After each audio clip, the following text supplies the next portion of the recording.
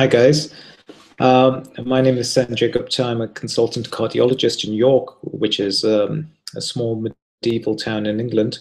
Um, and I've become increasingly interested in the subject of ectopic beats and why people get palpitations, because I've realized through my videos that a lot of people out there suffering from this. And a lot of times what happens is the person goes to the doctor and the doctor just says, oh, there's nothing serious, forget about it.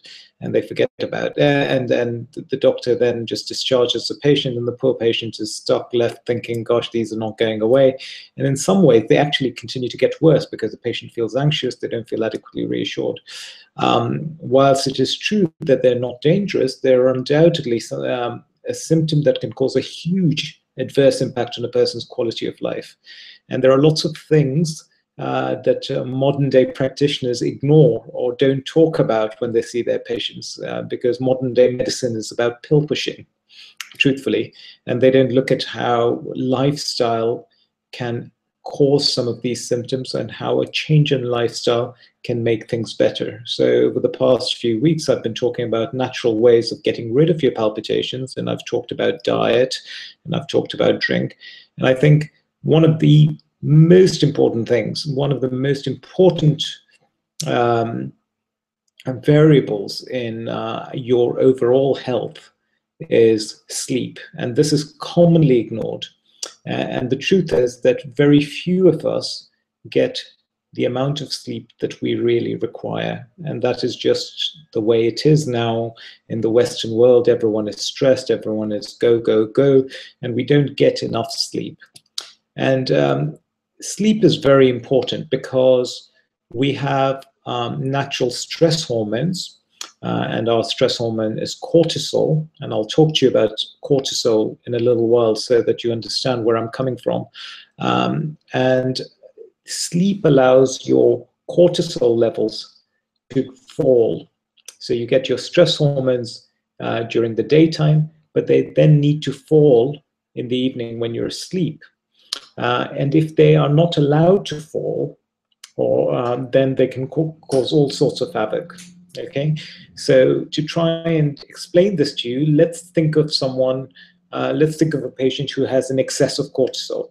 And these patients are often diagnosed with a condition called Cushing syndrome. So Cushing syndrome is a pathological condition where people have excessive amounts of cortisol in their body because they've got a tumor or something that is releasing cortisol. And if you look at these patients, you will be struck by how they look, because they're often overweight, they're often depressed, they often are obese, truncally obese, they're often prone to infections, they're often diabetic, and they can often also have heart-related problems as well.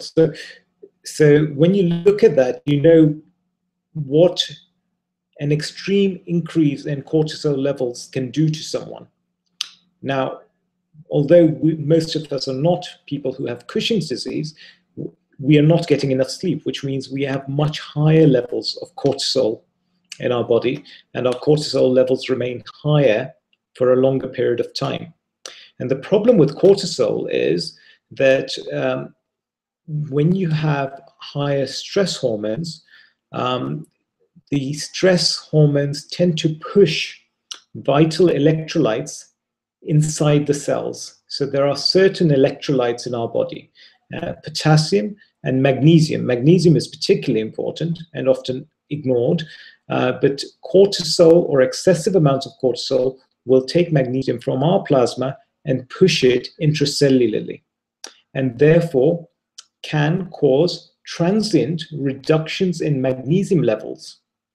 And this, I'm sure, is one of the reasons why people often wake up early in the morning when they've got palpitations. You know, they'll say, I get up early, first, you know, much earlier than I need to or than I used to, and I'm often woken up by a thump or a skipping of my heartbeat, and then I lie there and my heart will be pounding away.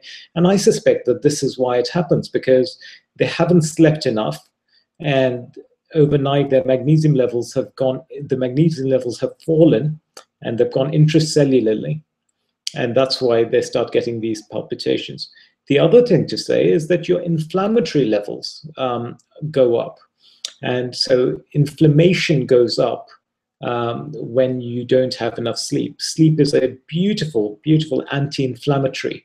And if you're not getting enough sleep, so if you're going on 6 hours, 5 hours on a regular basis, your stress hormones are up, your inflammation levels are up. And again, having higher inflammatory levels means a greater irritability of the heart.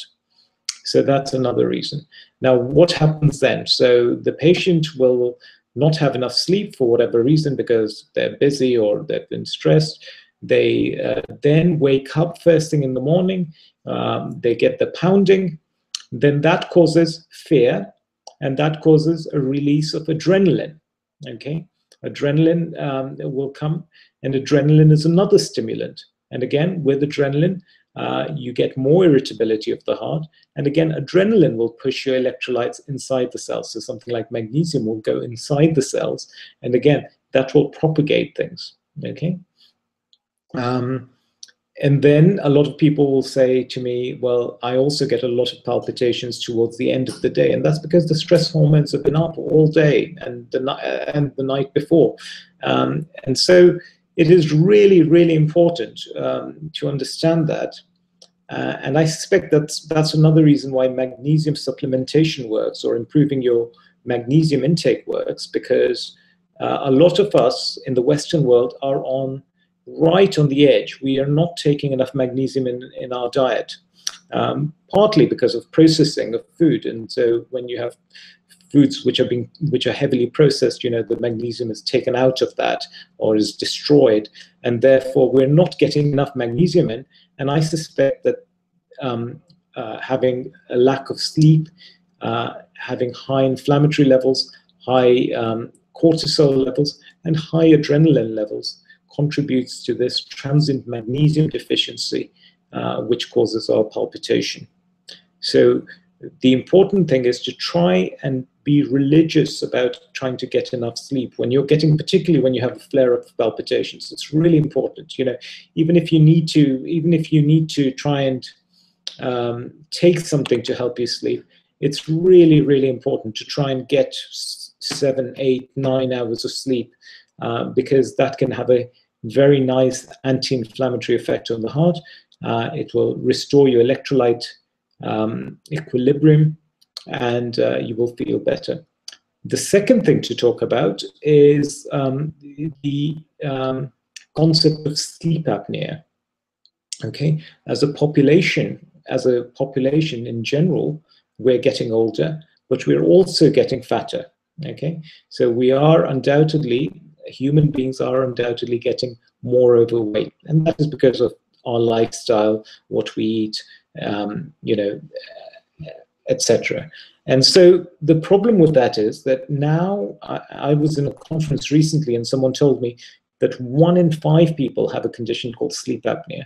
And what that means is that particularly patients who have become overweight over a period of time, what happens is you have different phases of sleep, okay? So you're awake, and then you go into light sleep, and then you eventually go into deep sleep, which is the restful phase.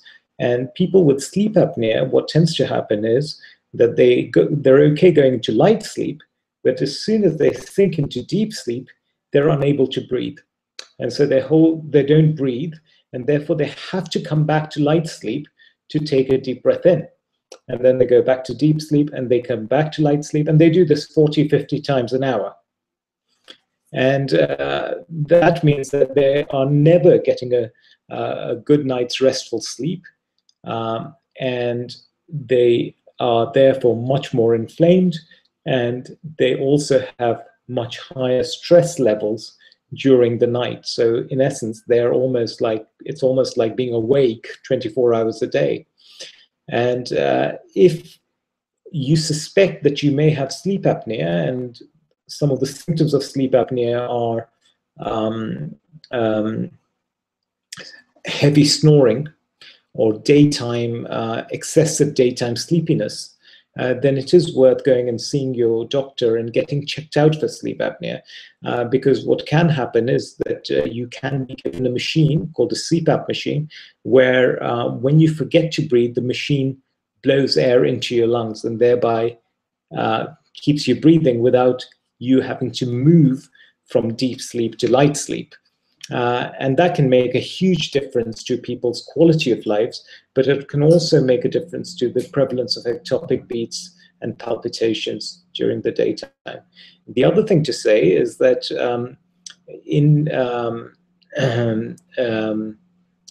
people with sleep apnea, sometimes what tends to happen is people don't get that restful night's sleep. In the morning, they wake up with headaches, they get tired, and that brings on a degree of depression. Again, and depression is again a very inflammatory condition. They then go to their general practitioner, who is then always ready to prescribe antidepressants. But actually, antidepressants paradoxically make the sleep apnea worse. And therefore, you don't feel any better despite being on antidepressants. And you wake up and you're more depressed, and then you go and the GP will add in more depression. And so the important thing is to realize that it's not the antidepressant that you need, it is more sleep that you need, and more good quality sleep. And whatever you can do to get that good quality sleep, you should do it. So I would certainly think that if you're carrying extra weight at the moment, it's worth getting checked out for sleep apnea, but also try and get that weight off. It's very important to try and get a good night's sleep. And if you do that on a regular basis, take 8 hours sleep, I can guarantee that your ectopics will get less frequent, no matter what. I'm absolutely confident of that.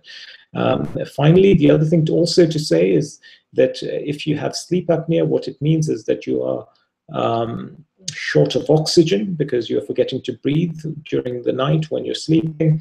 And that means that the heart has to work much harder to try and get blood into the lungs quicker, because if there's less oxygen, then you need more blood going around to collect any oxygen that is there.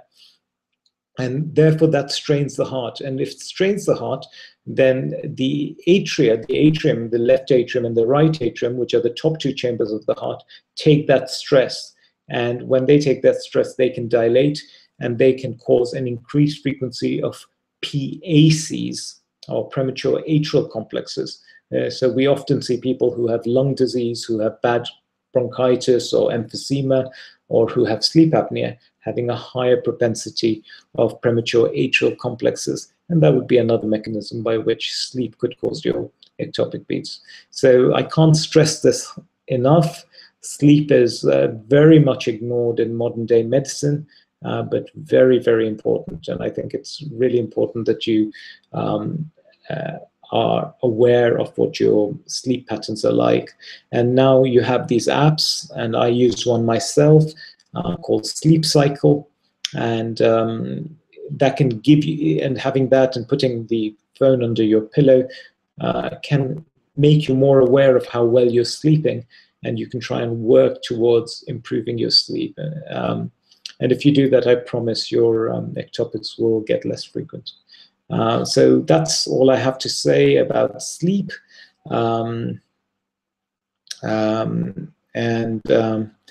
I hope you found this useful. I'm really grateful to you again for all the great comments and all the great feedback that you give me. And I'm really enjoying this, and I hope to keep producing more videos. I have a website. This is my website, www.yorkcardiology.co.uk, and I'm also going to be available on www.approveddoctor.co.uk, where people from other parts of the world can speak to me should they want to. So I wish you a good night, and keep well, and I look forward to speaking to you again in the very near future. Bye.